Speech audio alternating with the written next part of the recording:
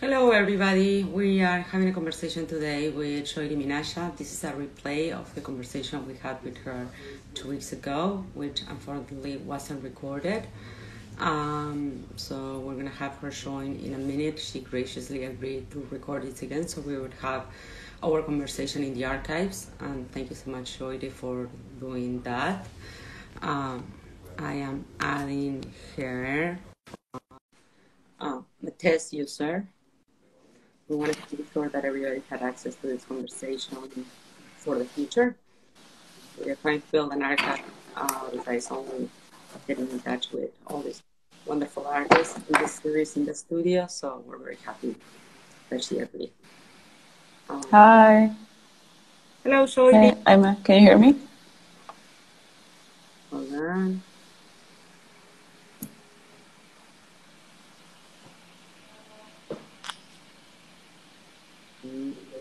Do you see me? Hold on, I'm going to add you again.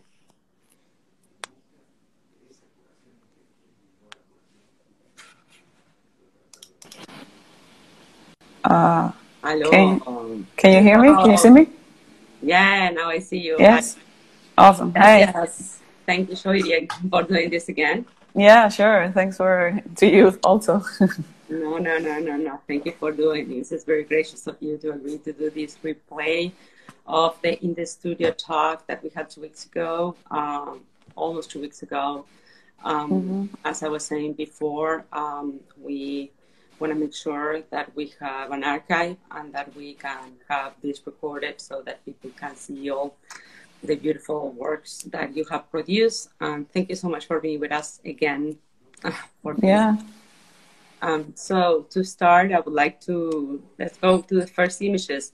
Something we're commenting, it's an exhibition that you are having right now, which I had the chance to see, and a lot of people have had the chance to see in New York by appointment very safely. I don't know if you want to say a little bit about it. Yeah, sure. My exhibition is called I'm Here to Entertain You, but only during my shift. And it's an extension of some works that I'll mention in the presentation today.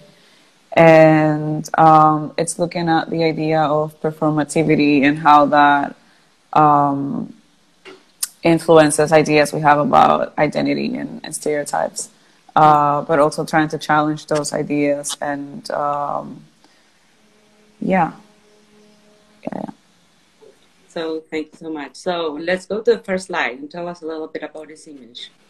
Yeah, we're looking at an image of a work that I did in 2014 called Siboney, which was a video performance painting work where I spent about a month or 5 weeks going to the museum Monday to Saturday, as in like a regular schedule, to paint, hand paint this motif on the wall from a piece of fabric that I found during my undergrad in school. And the motif is this tropical pattern that I found, and I was trying to understand the ideas that we have about tropicality and the black and brown female body within that space. And thinking about labor, the labor that upholds these ideas, and that uphold this system that is very intertwined with tourism and other ways in which a country like pushes their national identity outside. And in the video performance, after I spend that time, I do another performance where I pour water on my body and dance to the beat of the song Siboney, while smudging my body against the wall. And the painting is made of... I'm going to show a little bit of that video, meanwhile. Yeah. While you tell about it. Yeah, the paint is made of tempera. I mix my own pigments and made my own paints to make it reversible, the process. So it's not like, so the painting could be turned back into water soluble again in order to do that performance. And the video recording the process of making the painting for that month or 5 weeks is also kind of performative. There's moments in which I look at the screen and it has subtitles that are meant to kind of inform the process of what's going on, and comment on maybe contextualizing the ideas of what I'm doing. And that will be a bit of the song that is playing now. The song was composed in Cuba by Ernesto Lepona in 1929, and I was interested in the transformation of the song. The version that I'm using is Connie Francis's version, which is more centralized, and she's singing in Spanish but has this accent, has a bit of a English accent. So that to me kind of spoke to the ways in which this type of pattern also is reproduced over and over, and that's an idea that I've kept exploring in other works that I'll talk about. And also, you want to talk about the apron? Yeah, what I'm wearing is like, every time I went into the museum, I'm putting on this thing that's kind of like an apron, but kind of like a dress, and that reminded me of the uniforms that several sectors of labor use in the Dominican Republic, from like people who work like domestic labor, people who like take care of your kids or clean your house, from that to people who clean hotel rooms, to people who are, you know, sitting by the beach in this like all-inclusive resorts that given like massage services. So there's like all of these different references in that kind of white dress / apron thing. Which is, I mean, like woman labor and its relation to exoticism is something that appears in a lot of your work. This is something we've been seeing in many works that we're going to be commenting on. But I mean, also the idea of the pattern and this idea of the tropical pattern in particular is something that you've been exploring in different works. And another piece in that tone is this one, right? Yeah. This is La Dorada, or / Ritico number 2. It's the second iteration of a series of wallpapers that I've designed where I'm appropriating an existing wallpaper. So the first Ritico was an appropriation of the pattern design that was made for the Beverly Hills Hotel in 1942. And there I was interested in, it's like this very green and lush wallpaper, and I was interested in how the idea of tropical space was constructed as this place of leisure during that time, when there was at the same time a lot of invasions in tropical spaces and military intervention. So like that contradiction. And for this iteration, I'm using a pattern from Zuber, which is a French company that makes this really like detailed, crafty, beautiful, expensive wallpapers since the 17 or 1800s. And this is the original. That's the original. And in the original, which is called El Dorado, they're representing 4 continents: Europe, Asia, Africa, and the Americas. And I was interested in how, well, first of all, like the big amount of detail, and like the big attention to detail that they had, to the point where, like, if you read, you know, like sales text that is trying to sell you this wallpaper, they're talking about, imagine sitting in your living room and giving like a geography class to your kid, where you can identify the plants and talk about, you know, the plants that are in this remote location and the type of people that inhabit it. This one doesn't have any people inhabiting the space, which is another conversation, but they have other wallpapers where they have like people from the Pacific, people from like the Central America, indigenous people. So it they advertise it as something like that, and I was interested in that in relation to this history of botanical illustration, which is also very concerned with precision and being able to identify specimens from these drawings, and how that relates to ideas of control and knowledge, because you know, like if you botanical illustrations were at the time, like, you know, 4 or 5 centuries ago, a tool for assessing newfound resources that were later, you know, capitalized and exploited because of the knowledge of you know, those scientific knowledge that they gathered. So I'm interested in that aspect of the wallpaper, and in kind of subverting that aspect of the wallpaper, and also in the what's going on in the different layers inside the wallpaper in terms of perspective, like what is behind and what is in the front.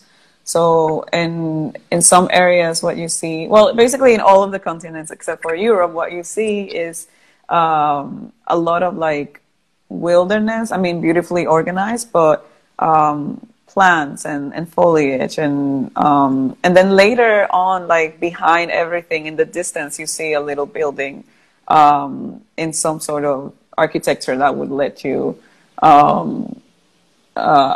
associate that with that particular continent.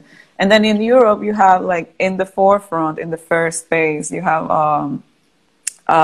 stairs that lead you to this kind of like which you see here, right on. Yes. Mm-hmm. Lead you to like this I don't know, elevated structure to see everything else. So it gives you the idea that if you were to enter this wallpaper, Europe is the only one that you can enter without having to, you know, get some machete and like cut up a lot of weeds or whatever to go then into whatever civilized building that is back there in the background. So all of these things are subverted in the wallpaper through the use of pixelation. So I'm pixelating the wallpaper in different layers. It's like different degrees of pixels, and making it kind of blurry and undetermined, and kind of abstracting the different areas of the wallpaper to like squares of color. And I'm interested in pixelation in that wallpaper and in the preceding one because of ideas about visibility, those ideas that I mentioned about visibility and control and detailed and what is, you know, totally. What. And then there's some QR codes that are hidden within the pixels that when you scan them, I don't think we have an image there, but when you scan them with your phone, it would lead you to a number of different links that also add information to the wallpaper. And I think there's a variety of links depending on like which continent it is and next to what type of, you know, structure or plant or whatever. There's different links that like I think I was looking at ideas of exploration and like who has access to this narrative of exploration. So I was highlighting female and people of explorers of color historically in some of the links. In some of the links, I'm talking about, probably there must be a link that talks about Suber and the history of the original wallpaper. I think there is a link that I'm mixing it up with my other wallpaper because the other one also has links, and the preceding one has links for like Banana Republic, both the store and the political concept, and I don't know, also thinking about activists, and I think Berta Cáceres is one of the links in the preceding wallpaper. She was a Colombian activist that was murdered a few years ago. Activist for like medio ambiente, how do you say it in English again? The environment and communities owning the land where they live in. But I think that's not in this one. It's a different narrative here. Let me show. I was taking one comment that I wanted to bring up, which we brought up in the original talk, is, you know, an institutional link. I mean, it's a coincidence, which is that we at the American Society, we have a mural by Suter, which is the, you know, is the Inca's run, and it depicts idyllic encounter between Pizarro and Atahualpa and the Incas. So it's very much in line with the type of depictions that you suggested, and this narrative of like using botanics and decoration to also talk about a fantasy of peaceful encounters that is not the way that, you know, the conquest took place. But let's also, I want to make sure we have time to also talk about the other projects, and this is an important detail. Yeah, you can see there the different pixels. Yes, and I think it's very interesting also because by pixelating it, I mean, from a formal point of view, you're also emphasizing how these flowers are identified and they have like information that was trying to be conferred to the person. But also, I mean, it's unified and it's kind of like blurry. The information provided there is not truly trying to provoke a thought, but in a way, like create a stable narrative, a unified narrative. I think it's very interesting. And a wonderful piece that we comment on is this one at the Socrates Sculpture Park. Yeah, that is an installation that I did in 2018 and 2019. It was installed in September 2018 until March or May 2019. And it's called Tropticon. It's an installation where I am appropriating a commercial greenhouse kit that you can buy and like put on your backyard. And I took photos at the New York Botanical Garden in the Bronx at the greenhouses that they have there from the outside of the greenhouse looking in. And then those are the photos that I use to pixelate and to cover this greenhouse. And it's the ideas about pixelation and representation of plants are also in conversation with what we were talking about earlier for the Really Cold Patterns series.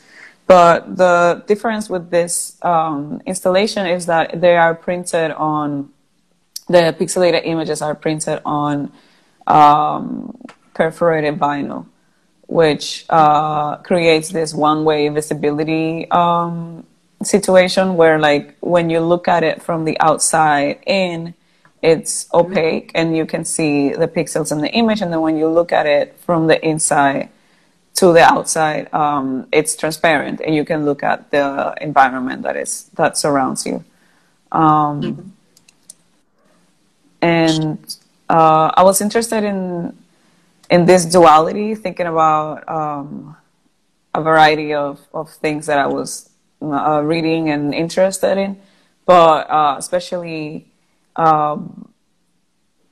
Foucault's panopticon. So Tropticon is like a play with of words, trying to bring up that association, in which there is it's a concept that has to do with like surveillance and control, where like there's a person in the center of a space, hidden or like unseen from the outside, but that person can see everything outside. He talks about it in the context of prison, but I think it's applicable to other, areas. And then, well, and I think that it makes sense because you are, building a greenhouse, and I mean, what you're taking this that rhetoric and these histories of structures of control, like Foucault, very clearly, left, for culture, but applying it to your specific study about this idea of botanics and tropicalia as a way to, you know, control the cultural discourse around certain areas of the world that had been dominated by colonialist powers. So it makes sense.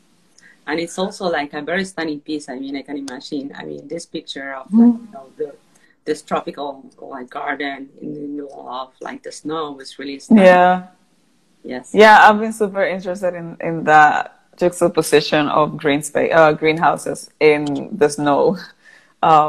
It brings up like so many ideas and thoughts. And another thing about this piece is that I wanted to maybe frustrate that desire of expecting something exotic inside. So like if you have a greenhouse in the global north, it will usually be housing plants that don't belong to the global north climate. So you would expect it to have this like lush, like, you know, exotic bunch of plants inside, and then when you enter this, it's empty, and then when you're inside, what it offers you instead is the site-specific landscape. So also that's something that is part of my interest in that piece.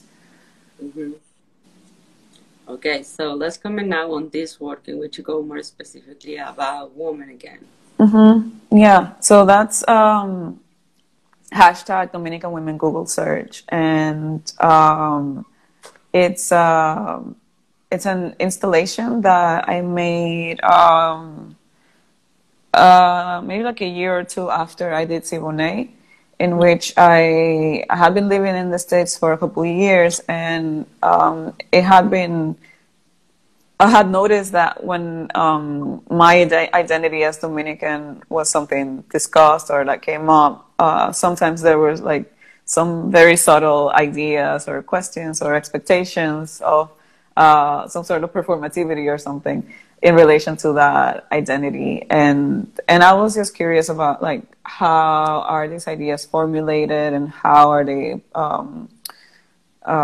you know, how they circulate, how are they propagated. So I just casually did a Google search for Dominican women, and when I found the images that came back on the image search, they were very monotonous, and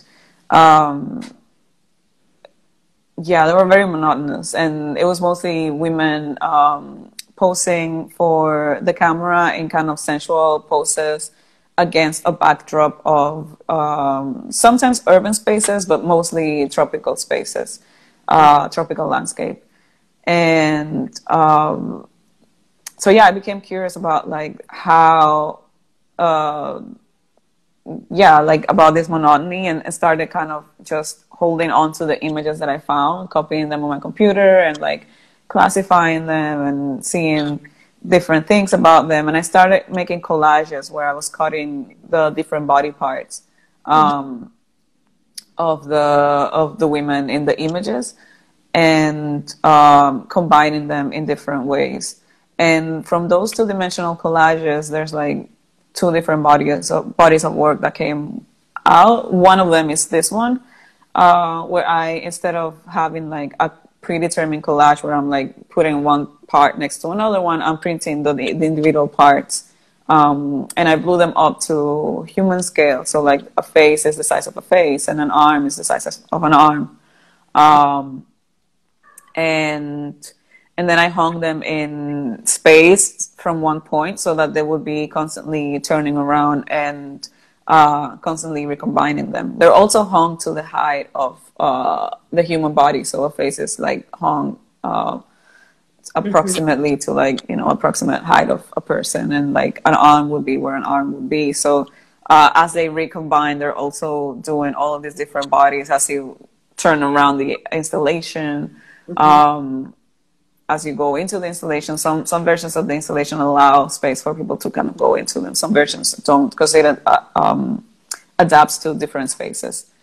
And then the backside of the print of the image that I found on Google, on the sculptural version of this, is covered with, oh, actually, I'm in my studio. I have some pieces here. Great. Great. Yeah. So the backside of them is covered with, let me see if there's like a good piece. Yeah, here's a good piece. So it's like pixelated. Some of them have the watermarks of the sites where I found them. This is like a leg with a feet. Wow. And then the backside is covered with pieces of fabric that I found on thrift stores. Usually from tropical shirts for men. And I wanted them to have that association, thinking about the gaze and the consumer of this type of imagery. So bringing the body of the consumer also into the installation. Absolutely. Yeah. And then these are some of the postcards. Yeah. So, sorry, I didn't say that earlier, but the collages that I did before arriving to the installation version of this work were two-dimensional and were digital in my computer, and I ended up printing them as postcards. And because I started seeing the associations between the ways that postcards represented women in landscape to advertise a country, and the way in which these images, the digital images that lived online, also emulated that same formula. So I printed them as postcards, and as I traveled back to the Dominican Republic, or if I was invited to do a project in like Puerto Rico or the Bahamas or other Caribbean places, I would leave my postcards in gift shops and take a photo with my phone and leave and not tell anyone. So kind of excited about the possibilities of, like, you know, someone encountering this and maybe buying it as if it was a real postcard, or being kind of puzzled by this strange collage or something like that. But kind of contextualizing them in that space and commenting on that context as well. Like the work that Silvio Meirelles did in the 1960s and 70s, in which all insertions in ideological circuits, in which he would like send political messages on stamps, Coca-Cola bottles that would be returned, and on, not on stamps, on bills, right? This idea of inserting something into, you know, an ideological circuit, like political. Yeah, that's awesome. I don't know that piece, but I'll look it up. Oh yeah, it's great. You're gonna love it. Yeah. And you know, that whole generation of Brazilian artists also worked a lot with postcards, including Alicia Pape, but also Stella Geiger, like intermittent postcards that they would put into circulation also. Oh wow, okay. I know their work, but not their postcard work. Yeah. Cool. But I mean, it's something very interesting, you know. Yeah, I mean, it's also interesting that postcards are like kind of dated at this point. I feel like they've been what's the word? Well, now you have Instagram and like more digital means of, like, you know, taking a photo and sharing it with people and things like that. So it's interesting to still go to these gift shops and buy these postcards, because even when I was buying them, they were already dated. You could see that there was a production not from the time where I was buying, not from the 2000s. Yeah, like, absolutely. Yeah. Okay, so now to this series. Yeah, so that's containers, and that's the second body of work that kind of came out of this exploration of collages with the Dominican Women Google search and the postcards. So from the Google search, I started noticing some poses that repeated, and I started classifying them and seeing which ones repeated the most. And from the postcards from the images, the poses that repeated the most in the Google search, I started making, there were some postcards where I was covering the body of the woman with pattern design that was in conversation with the landscape behind her. So there's like this one postcard where like it's like a blue background in the beach, and then the pattern is like this blue beachy pattern design. Thinking about ideas of camouflage, but in an ironic and like totally non-functional way. And from those two-dimensional postcards, I wanted to make them three-dimensional, and I started sewing bodysuits in a shape where when I would wear them, the bodysuit would force me to embody this like posture. Positions. Say that again. These positions, these standardized Yes. that you find on the images. Yeah. And then playing again with that idea of like that failed camouflage in the images as well. And I ended up taking photos of spaces that seem natural, not all of them, but they have some degrees of like seeming natural. This one is, for example, one of the most constructed spaces that is obviously constructed and you would never think it's natural. But the previous one could be like, you know, in the wilderness type of thing. But this is really the National Botanical Garden in Santo Domingo. And in the photo, maybe not here, but you can see in the photo when it's bigger, some of the concrete floor coming through the leaves. So I'm interested in these spaces that have this conversation about also nature, but that are man-made and constructed. So this one is like a concrete floor that leads water from one area to another area, and the plants are on planters. But it looks like this, like beautiful space. This one is the New York Botanical Garden here, and it's another one that is like obviously constructed. And I keep going back to greenhouses. So this was taken at a greenhouse. And yeah, so that idea of like the construction of the space, the construction of landscape, which is also like, you know, you frame it, you take an image or you make a landscape painting, and how land or like a view becomes landscape in the way that we understand it. And that construction, and then in relation to the construction of this pose, that is also something that is like circulating from before that we then perform, or that, you know, exists in, I don't know, the something that you've seen earlier that you then perform again. And also in relation to the patterns that I'm using in the bodysuits. So they're quite amazing. We're talking about this as the mermaid pose, which is in a lot of images. But let me show very quickly a little bit of the performance, which I think is very interesting. Right. Yeah. So I started making the photos as like a, you know, like as a photographical exploration. Photographical, is that a word? I don't know. But interested in things like composition and maybe art history. And then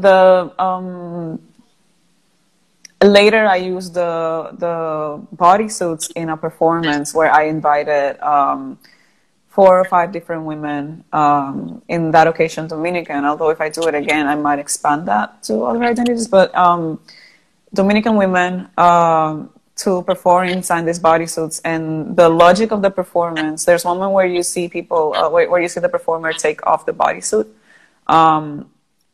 because the logic of the performance is that there is I wrote some scripts and I used some text from things that I was reading, and I recorded these scripts that I wrote and made an audio track. And the audio track is looping. There's like small concealed speakers within the bodysuits of each performer that loops the audio. And then between each loop, there's also a gap of silence. And during the gaps of silence, they have the liberty of taking the bodysuit off and talking to people and taking a break. But when it's playing the audio, the voice to be in the body out of these bodysuits, and constantly holding these poses for like a number of minutes and then taking a break. So, and then the performance lasts for 2 hours. So it's kind of, again, going back to those ideas, maybe from Simone, where I was thinking about labor and shift. And in fact, the exhibition that is up right now at Baxter Street Camera Club until September 30th is named after one phrase from one of the scripts for this performance, which is, "I'm here to entertain you, but only during my shift."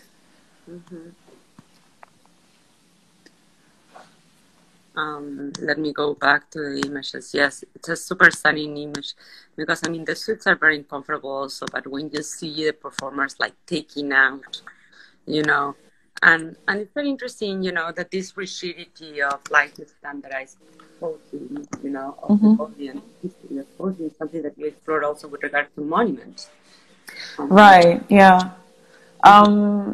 Yeah. So after I did that work, I had a couple conversations and especially one studio visit with curator Nomaduma Masilela,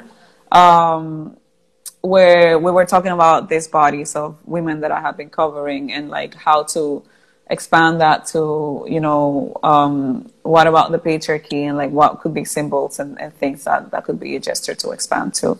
And I was invited to the Bahamas to do a two-person show in 2017 for a program that was curated by Holly Bino and Amanda Colson called Double Dutch, where they pair a Caribbean diaspora artist with a local Bahamian artist. So I had an exhibition with Dee Brown, and when we were developing the ideas of the exhibitions, these ideas of insider, outsider, came up a lot. And I have been editing a video, which I don't know if we have time to see or if it's in the presentation. I can't remember if it's in the presentation, but I have been editing a video called Lavadi that is about a cruise ship, a trip on a cruise ship that was going to Haiti and into a particular beach that is very secluded. Like it's, you can, normally on the cruise ships, you can like stop and like take a, oh, here's the video. Okay. Normally on the cruise ships, you can, I don't know, take a taxi for a couple hours and go see something and then go back to the ship. But in Lavadi, it's fenced off and you can't really go into town. You only spend a day at the beach, and that creates some intense dynamics that are already present in touristic spaces. But to me, they like exaggerate them. But the video of Lavadi, when there's like moments of the cruise ship at sea, the subtitles are talking about are like excerpts from Christopher Columbus's diary when they first see land. So I have been interested in this for that video specifically, linking contemporary tourism to historical colonialism, and thinking about how, you know, routes of these cruise ships today may have been routes that were used for like military invasions or like colonization or like moving slaves between enslaved people between different points in the Caribbean. And then so when I was invited to the Bahamas to do this exhibition, I had just finished editing this video, and I wanted it to be part of that exhibition, and it was part of the exhibition. It was the first time it was shown there. And then I realized the exhibition was going to open on October 12th, which is Columbus Day, and now in some places Indigenous Peoples Day. And I realized I had this statue of Christopher Columbus in Nassau, where the exhibition was going to be at. So I really wanted to cover this statue, thinking about the conversation that I had with this curator, and that I was thinking about how to like expand this gesture to other applications. And so we asked for permissions, but there wasn't enough time to make the permissions. And they also mentioned that they didn't want to have that conversation, the you know, monuments and whatever division of the institution that governs over these statues. And I think that what they meant by not wanting to have that conversation or not being ready to have that conversation was that at the time, just like now, there had been a lot of conversations about monuments, and maybe they didn't want to stir that up. But I didn't want to cover it to leave it there. I just wanted to cover it for the photo originally. And similarly to the video, Lava D, the intention of covering this had to do with making that link between contemporary tourism with this like hypertropical, very colorful pattern that is used in touristic spaces with colonial history, especially because the statues are a stop in tours. Like if you take a tour through Nassau or whatever, like a touristic situation, it will probably stop there and be like, this is the statue of Christopher Columbus in front of the governor's house. But they didn't let me do it, so I did a photo montage. And I printed this as postcards again, which people were invited in the exhibition to write their ideas about my proposal. And then these are some of the backs of the postcards that register those opinions of people that came through the show. So I have like 70 or 80 postcards with different opinions from you know, people that were very engaged with the idea and being like, cover the fuckers, and why do we have this standing here? For two people who were very, you know, history is what it is, you should let it be. There was almost no one signed their postcards, but there was this woman, Nancy from the USA, who wanted me to know that history is what it is and I should let it be. So yeah, there's all of these different opinions. And then eventually I did get to cover a statue, but not in the Bahamas, in Miami, which is the one that we're seeing here. Is Christopher Columbus, and another one of Ponce de Leon. And because I finally got the permission, and also thinking about how to push the project further, instead of using pattern design that already exists, which is what I've been doing in most of my practice, appropriating this production to comment on the idea that this is such a prolific production to begin with, and how this type of patterns are so yeah, kind of like superficially thought of as like innocuous and not very meaningful necessarily, but how they are directly tied to all of this histories and stereotypes. And anyways, for this occasion, instead of using something that already existed, I decided to design my own patterns based on some research that I did. So I learned that Ponce de Leon died because of an arrow that struck him that was poisoned with manchineel. And manchineel is the plant that is then represented in the pattern that is covering the statue of Ponce de Leon. Mm-hmm. And it was used by the Calusa natives of South Florida commonly to poison their arrows. And to me, that was like such a... it was kind of like mind-blowing that I didn't know this story until I researched, because it was like such a strong symbol of resistance and like such an amazing, you know, historical fact. And so I wanted to highlight that through the pattern of Ponce. And then the pattern for Columbus was with highlighting the plant. I mean, it has different plants. It has castor plant, rompesaragüey, I don't know the name of it in English, and Yopon holly. And they each have like different degrees of uses for resistance. So Yopon holly was like a plant that was used in rituals before taking important decisions by a variety of Native Americans in South Florida and also in other states. And also for purging. So it was a plant that will make you vomit and like get into the states that had to do with purging, but also linked to important decisions.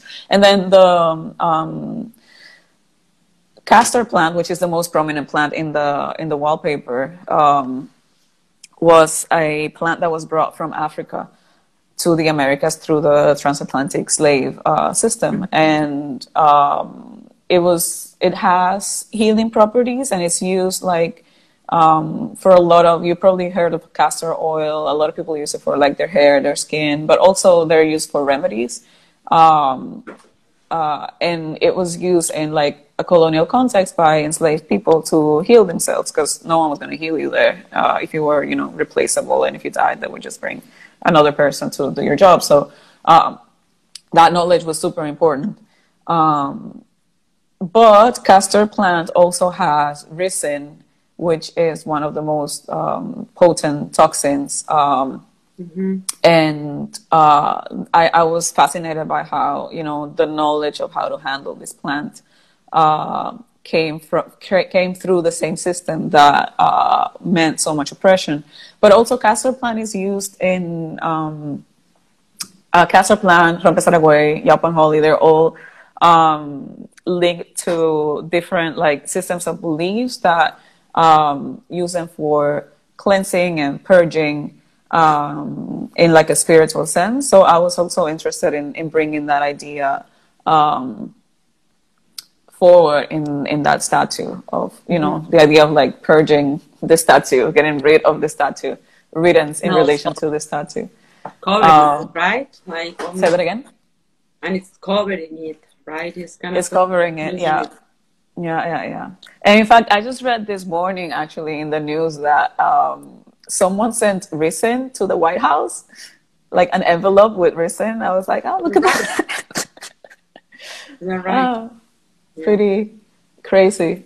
But yeah, it's a very strong toxin, and I was just fascinated by how this is such a used thing. Like castor oil is like super popular, and yeah, and this is all influenced by a lot of like recent ethnobotanical research that I've done that have been facilitated by a number of resources, but I wanted to highlight Ina van der Broek, who is an ethnobotanist from the New York Botanical Garden. That has been like super helpful in like having conversations to identify these things. Totally. I was seeing, I think we saw all the videos. I wanted to make sure, yes.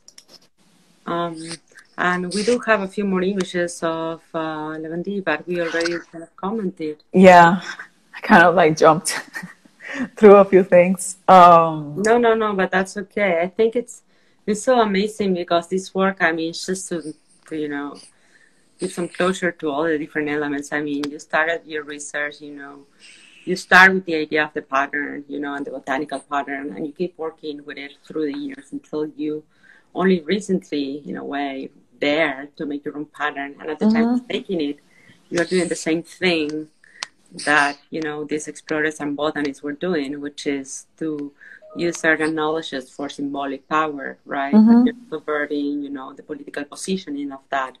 By, you know, using it on the studies, on the monuments, and kind of like questioning it.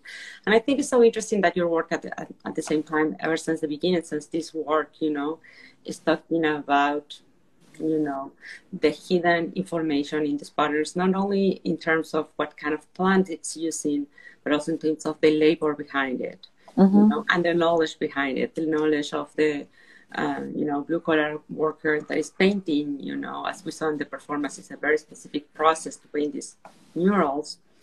But also, you know, the appropriated knowledge of indigenous cultures, you know, that would use, for example, rising, you know, for as poison. So I think it's very interesting how, you know, we see a very, you know, solid narrative that goes through the work, but that at the same time evolves in a very organic way. And that is not trying to set any closed message, right? It's just making questions and opening possibilities to see in a different way, again, to see, you know, from a new perspective. So I thought that was great. Yeah, also something now that you're talking about visibility, something that I forgot to mention, especially for containers, but I think it's also present in like a variety of my works, is I'm very interested in the idea of Edouard Glissant when he talks about opacity in his book Poetics of Relation. He's talking about this idea of opacity as like he calls it a right that he demands that we have, but he talks about it generally as like a tool or like a space for maybe, or the way that I interpret it, have a respite from this demands of legibility and visibility and hypervisibility as an other, or as a person that is othered by the normative. So he talks about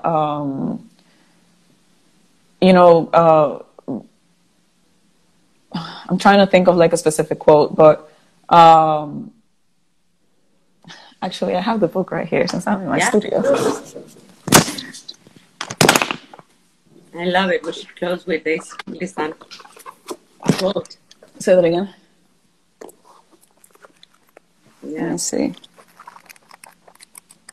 Sure, it's like crazily underlined. Yes.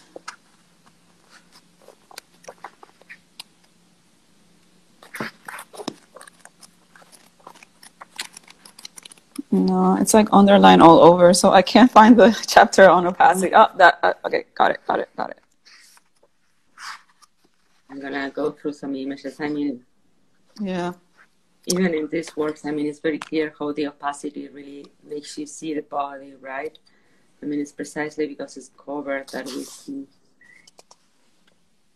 Yeah, he says it is that which cannot be reduced, which is the most perennial guarantee of participation and confluence. And then, as far as my identity is concerned, I will take care of it myself. That is, I shall not allow it to become cornered in any essence. I shall also pay attention to not mixing it into any amalgam. Rather, it does not disturb me to accept that there are places where my identity is obscure to me, and the fact that it amazes me does not mean I relinquish it. Yeah, there's a lot of underlined stuff in this essay for me, but in general, it's something that also like translating those, theoretical ideas of opacity in relation to identity to then like a visual realm of like the visual arts.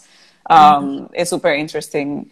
I'm sure. I mean, I think also it's a concept that a lot of people are interested in the visual arts, and I think it has to do with that idea of playing around with visuals. So like like in Tropticon, when something is opaque and transparent at the same time, and then the different ways that you can activate that in relation to different conversations.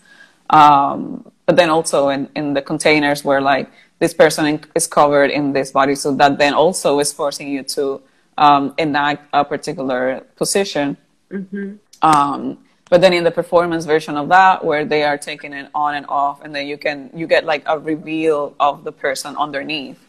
And then also opacity in relation to ideas of camouflage. So maybe if we have like a couple extra minutes, I can read some